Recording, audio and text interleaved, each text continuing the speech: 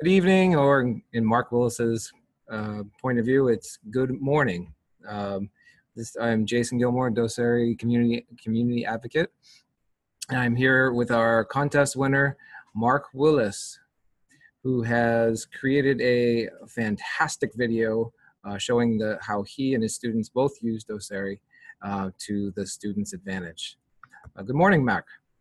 Good morning. Good morning from Bangkok, Thailand. Can you tell everybody what you teach? Okay, I work at Bangkok Patana School. It's an international school, and I teach what you call K-12, I think. No, I teach senior secondary school, high school. And how many years have you been teaching now? I've been teaching now 31 years, and I've been in my current post for 15 years. And so you had, how many years would you say you had before you started using Doceri? Well, probably about 26 years, 25 to 26 years. And always teaching math? I've always taught maths my whole career. So you have extensive experience prior to finding Doceri, and now you have a good amount since then. Because you picked it up when? Okay, I went on, we teach a course called the International Baccalaureate, and I went on a workshop which actually was held here at my school. And the lady running the course, called Jennifer Wathall, she introduced me to Doceri.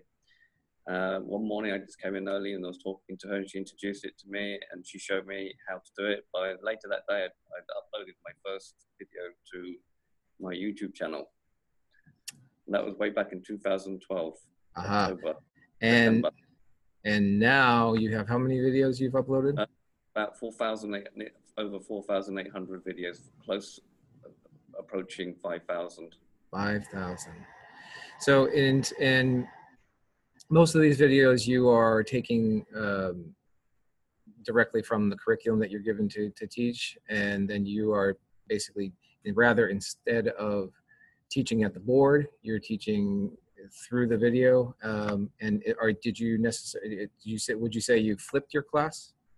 I haven't done a lot of flipping my class. Okay, what I would normally do is I would prepare the class on Doceri, okay, and then maybe sit at the back of the room rather at the front of the room, and I could sit and then point using the Doceri tool, or even pass the iPad around the other students, and they could see it up on the screen. And then I would always then try to record a video of it so that students who'd missed the class or wanted to recap the class could then watch the video from YouTube. So before you knew that you were going to make 5,000 or so videos, what was because I'm sure if you thought that you were going to do that, you probably wouldn't have taken on the big job. So I'm glad you didn't know that. But what was your main reason for starting to make instructional videos? Okay, the initial reason is we run big residentials here, and then most of the staff leave the school during that residential week, but what we call year 11 or year 13 students, they stay here and they have to do exams, and therefore they didn't have any teacher there to support them. So after that conference, my first set of videos was to make some Cambridge IGCSE type questions, and to leave them there for the students there, so they had something to look at, they had something to consult, so they had their own private little tutor. And then these I would post, embed into our VLE for the students to use, so they could be revising for their exams without the teacher present. Fantastic. And the results, you had quite a bit of experience prior to making the videos, and now you've had a good amount of experience after. What do you see as the difference? I see that the students have a really great resource, particularly at this particular time at the moment for exams, for example. They have a great resource of being able to, they can be in their houses, they can be anywhere. be on the bus on the way to school, and they can revise using these videos. Having said that, being a maths teacher, I always tell them to try to do the question first and then watch the video. Okay, so give it a practice is important. Give it an attempt and then get more information. Yeah. So are you saying that you have more greatly impacted their free time with your voice? I would say so, because one time my principal, he came and told me, I heard your voice in my house one evening. So I've probably invaded quite a lot of people's house. Yeah, it's just a free resource up there for many students. It's not just students in my school using them.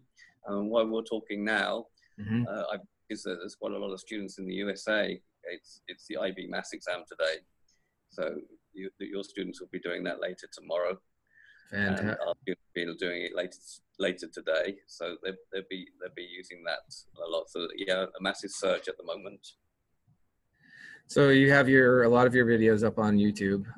Yeah. And the way that I found his channel easiest was just put in Mark Willis, Doceri, and found it easily. Yeah. So I'm going to show just a quick clip of some of your work that you've made with Doceri.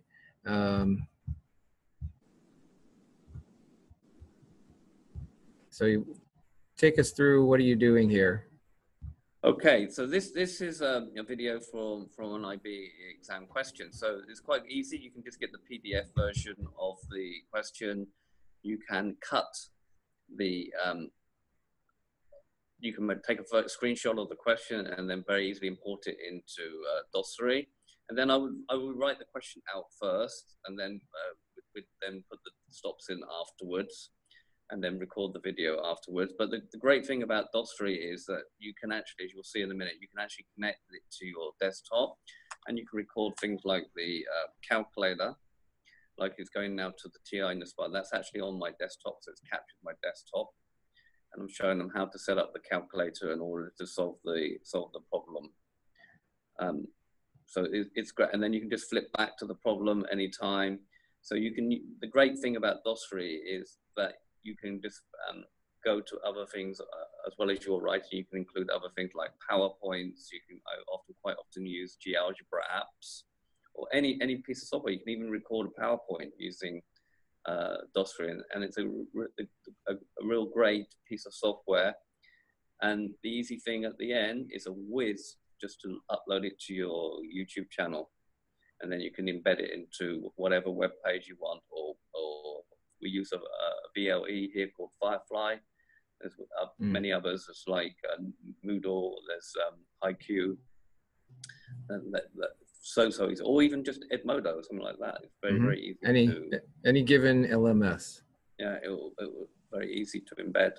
Yeah, and it's just so easy to do.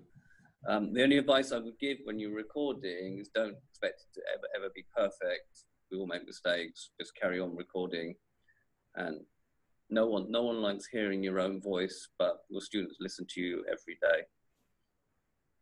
Excellent.